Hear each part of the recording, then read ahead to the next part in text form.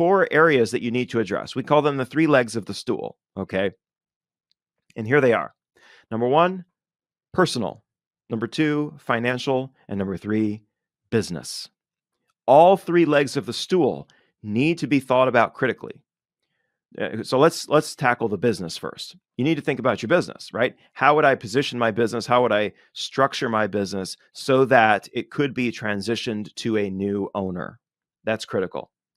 The financial aspect, and that's what we're talking about, what we've been talking about over the last couple of episodes.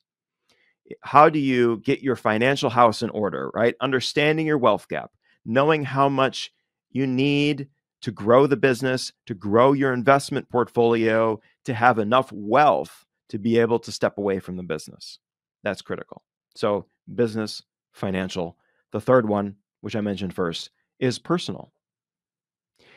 Personal, you have to sit down and think about what you would do with an extra 40 hours a week.